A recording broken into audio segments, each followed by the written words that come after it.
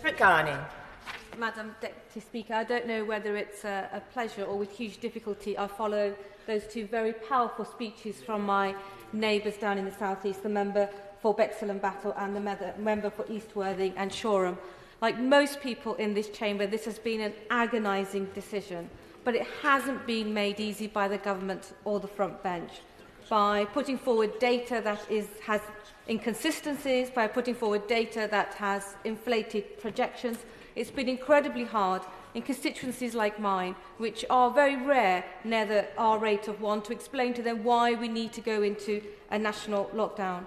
Many of us fought for the right to have this debate and this vote.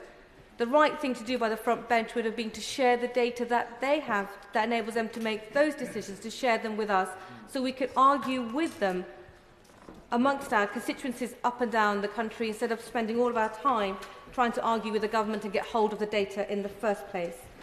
As the member for Bexhill and Battle has already laid out, in the South East it's a very different picture. We don't have a huge amount of infection rates, we don't have a huge number of beds overtaken by COVID patients, and all of our local health practitioners are explaining to us that that won't be the case either for many months down the line. So I would have preferred to have seen the tier system. I would have preferred to see the tier system play out for a period of time and to see how it was working. But I keep being told that we need a national decision, a national endeavour. It is one national health service, and that the Prime Minister has no other choice but to put us into a national lockdown.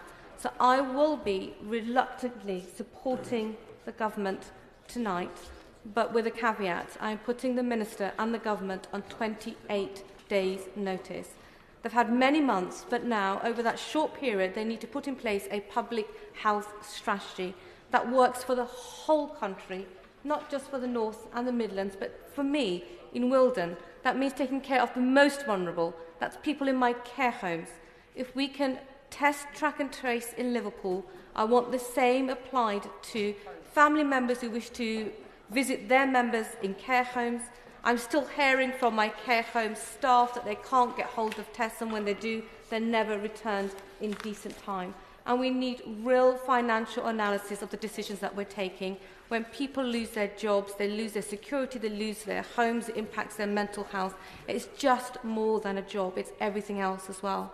In a short period of time, I just want to raise a point that's been made by many members already.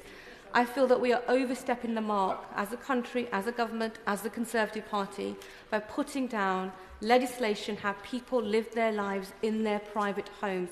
That is not a space we should enter easily. And in my experience, when men, institutions and governments get hold of that power, they give it up very reluctantly.